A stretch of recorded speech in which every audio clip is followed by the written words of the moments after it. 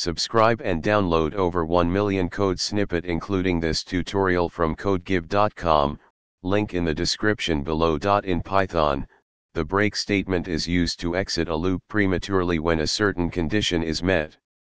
This can be particularly useful when you want to stop the execution of a loop before it completes all its iterations.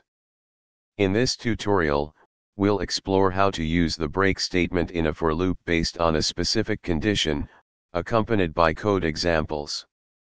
The break statement in Python has the following syntax. Here, iterable is the sequence of items you are iterating over, and condition is the condition that, when satisfied, triggers the break statement to exit the loop. Let's say we want to iterate over a list of numbers and stop the loop when we encounter a negative number. We can use the break statement for this purpose. In this example, the loop iterates over the numbers list. If a negative number is encountered, the loop will be exited immediately, and the message negative number found. Exiting the loop will be printed.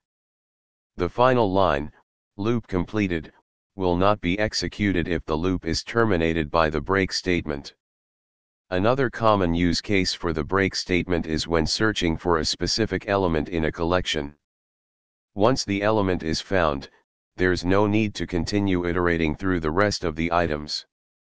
In this example, the loop searches for the orange element in the fruits list. Once it finds the element, the loop is terminated with the break statement, and the message search completed is not printed. Using the break statement in these scenarios helps improve the efficiency of your code by avoiding unnecessary iterations when the desired condition is met.